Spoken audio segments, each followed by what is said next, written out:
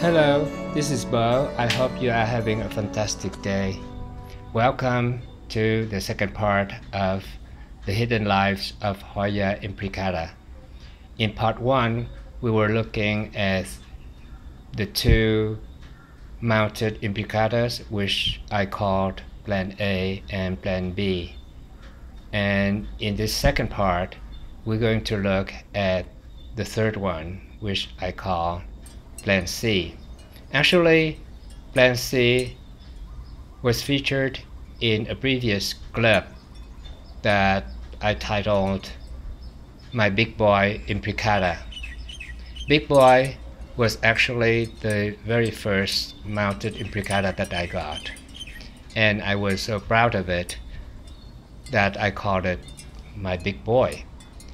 And you can see here how laden with leaves it had, and by the time that I was making that big boy clip, I have had it for like about a month, and it was doing, I thought, fine, but it wasn't pushing out any new leaf, and I didn't know that it was really simply trying to survive in the new environment. I watered it twice a day, but that didn't seem to be enough. And to my inexperienced eye, as long as the leaves were still green, then everything ought to be hunky-dory. I should have looked at the vines or the stems itself. They were getting desiccated, meaning that they weren't getting enough moisture. And the plant was simply running on its reserve of energy to maintain its system. And in part 1, I was calling this transition period as the critical mass, and I was thinking that maybe the plant was still pushing out new leaves, and I ought to have given it more nourishment, more care, whatever. And the fact that I watered it twice a day wasn't going to be enough. So after that, making that clip, the leaves started to yellow out, and they were doing it at a rapid pace, so I had no choice but to kind of like do a accidental harvest and try to rescue those that were still green, and ended up with a couple of propagation boxes, even though I have no intention of propagate, because I know nothing about it, and I don't have the patience or the knowledge to keep the propagation going.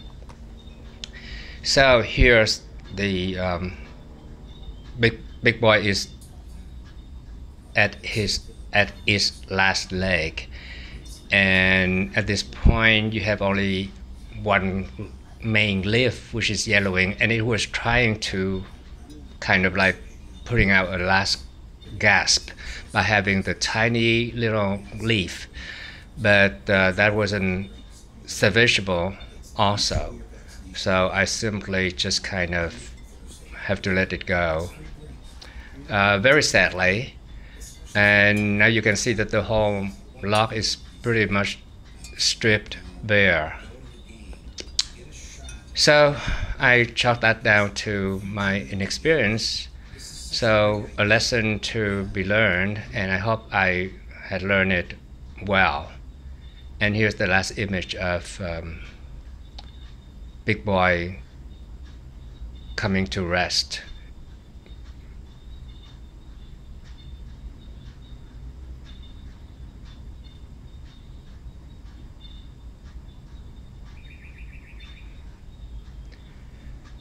So now we're going to look at what I was going to do to for Plan A and Plan B to spare it the fate of plant C, these are the big chunks of cocoa husk that I was going to use as a substrate, because I'm going to put the two remaining logs into pots, and hopefully the substrate would provide the humidity that they need. So I soaked the husk for a day or two, and here they are used in a pot to support the log. And this time I pay attention to the stems, and now I can distinguish between green one and desiccated one. Well, I was able to tell the difference before visually, but I had a very hazy idea what that translated to. So now I know that, okay, the desiccated stems has stopped doing its job, whereas the green one is still bringing nutrient to the leaves.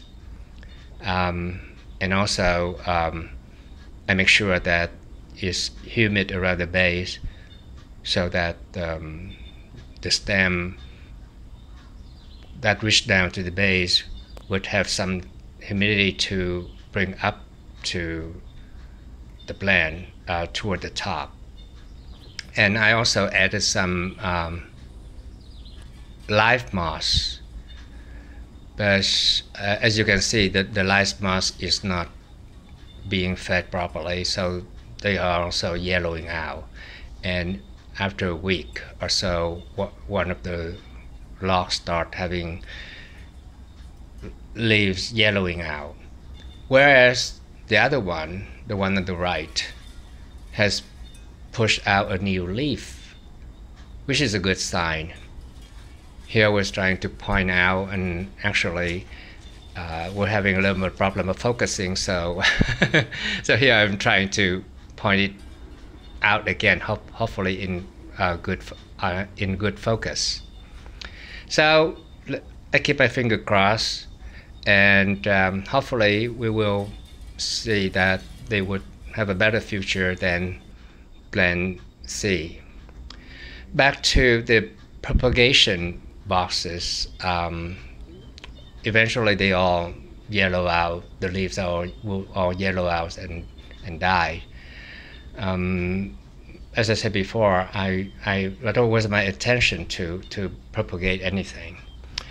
And happily, there's one sole survivor from the whole wreckage.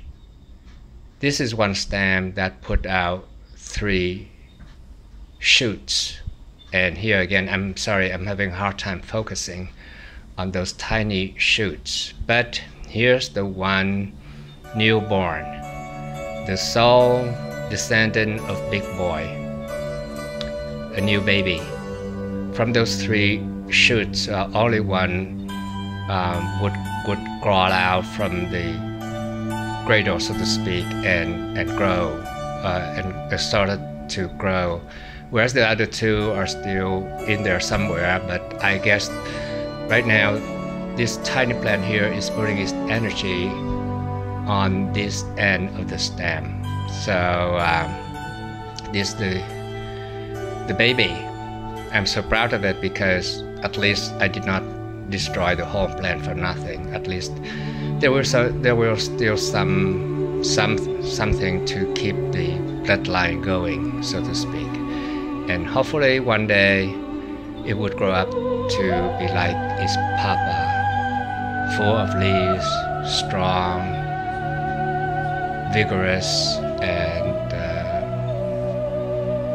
looking like a million. So on that note, I would say goodbye to you, and hope you learn a thing or two about imbricatas from this series, The Hidden Lives of Hoya Imbricata. And until the next video, I wish you a good day and take care. Bye.